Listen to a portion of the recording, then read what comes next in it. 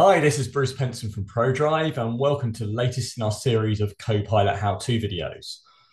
So today we're going to go through a scenario where you've got two documents, or maybe even more, and someone's made some changes, but you don't really know what the difference is between them. So you can actually use Copilot now to identify that really quickly.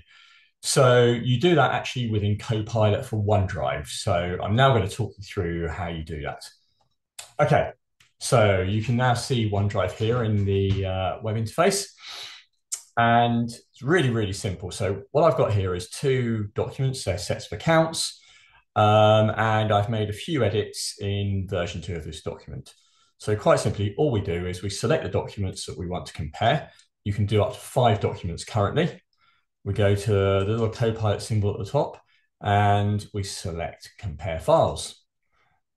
Copilot will do a quick analysis, and hopefully in a second, it will tell us what the differences are between these two files. So we'll just wait whilst Copilot's doing that work. And here you go. So it's identified each of the items that I've changed, which are all just actual values within those sets of accounts, and summarized them in a nice table.